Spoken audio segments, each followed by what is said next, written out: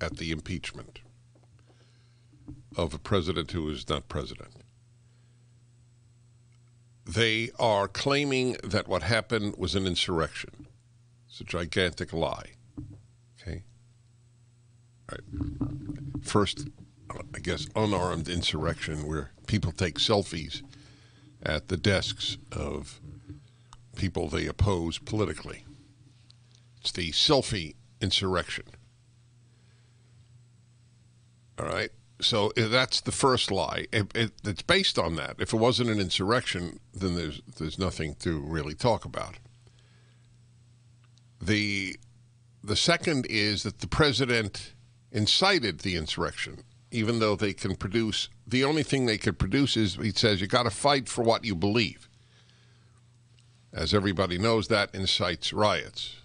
The Democrats never say fight for what we stand for. And it just continues along those lines. Third, they equate believing that the election was illegitimate with treason and being an insurrectionist and so on.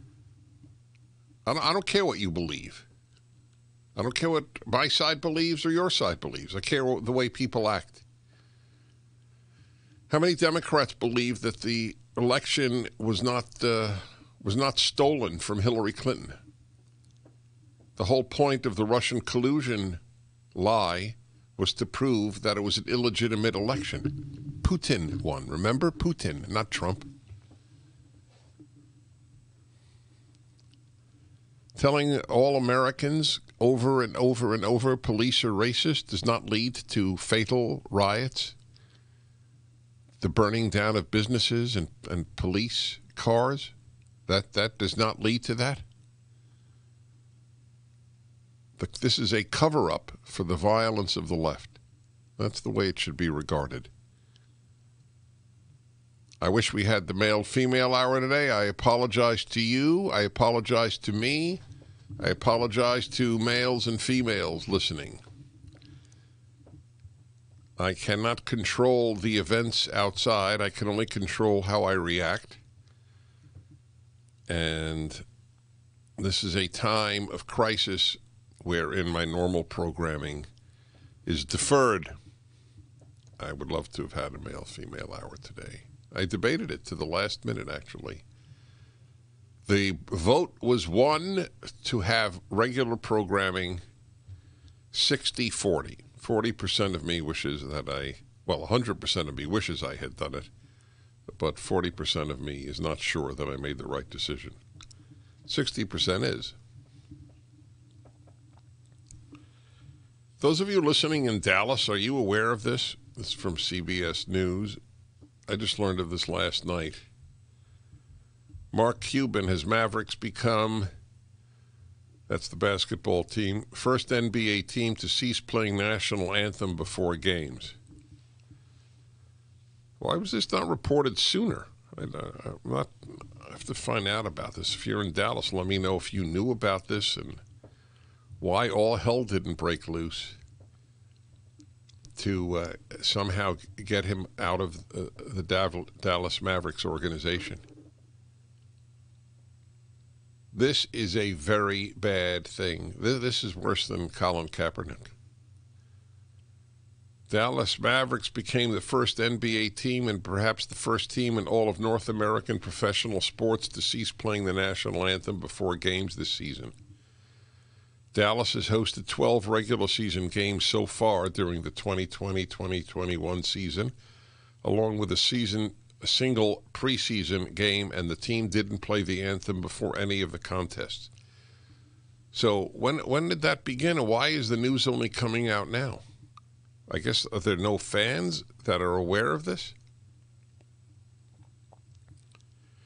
A source close to Mavericks owner Mark Cuban says the decision to not play the national anthem before games isn't because the franchise lacks love for the United States, but rather because many in the organization feel that the anthem, quote, doesn't represent them. What about the anthem is there not to be represented? Land of the free and home of the brave? Is that not who doesn't that represent? Well, it doesn't represent the left. I guess that's true. Now that I think of it, it doesn't represent a good chunk of this country. Many in the organization feel that the anthem, quote, doesn't represent them. According to the Athletics, Shams Charania. I don't know what that is. Instead, the Mavericks reportedly want to explore other ways of representing people from all communities while also honoring the U.S. at games. Well, the breaking up of America into quote-unquote communities. It was my decision, and I made it in November, Cuban said of the move, while declining further comment. There was no internal announcement about Dallas's decision, according to the Athletics' Tim Cato. Instead, team employees found out that the anthem wasn't being played when they realized it for themselves. That's a gutsy move on the part of Cuban. Doesn't take any questions and doesn't tell anybody he's going to do it, and people just realize it over time. The NBA's other 29 teams have found ways to play the anthem without necessarily having a singer in the building, largely by using recordings, but the league itself has permitted the choice not to play it at all. Another reason to avoid the NBA. Under the unique circumstances of the season, teams are permitted to run their pregame operations as they see fit, a league spokesman told The Athletic. Interestingly enough, this actually isn't the first time in Mavericks franchise history that the team has opted against playing the national anthem.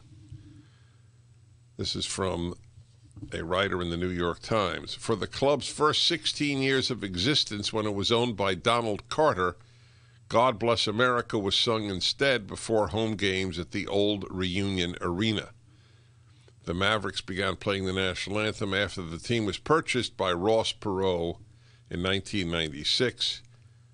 Cuban bought the Mavericks in January 2000. League rules state that players must stand for the national anthem, but those rules have not been strictly enforced in recent years. Players on every team in the Orlando bubble knelt for the anthem when the season resumed last summer. Mark Cuban supported the decision, and the league as a whole to use the Disney bubble to promote the social justice messaging such protests inspired. The Mavs have not offered comment on their long-term plans, but for the time being, the anthem will continue to be not to be played at home games in Dallas.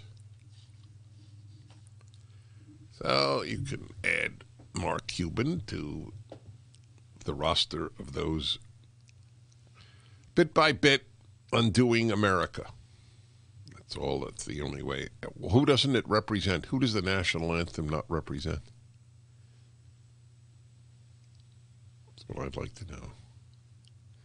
Well, they don't believe the nation is a nation. That there is no, for the left and destructive forces like Cuban. By the way, he's invited onto the show. They never come on. Leftists don't debate, and I am as civil a debater as exists. My next fireside chat, I very rarely do this, maybe once in 50 fireside chats I have a guest, but I'm going to have a prominent atheist on. And he knows how civil I will be. Mark Cuban wouldn't come on. He wouldn't debate. So there has to be a way to make his franchise lose as much money as possible. And that would mean never watching a Mavericks game on TV and not going to games. To ask you to give up your season tickets is, I realize, asking a lot, so I'm not even saying that. But you should consider it.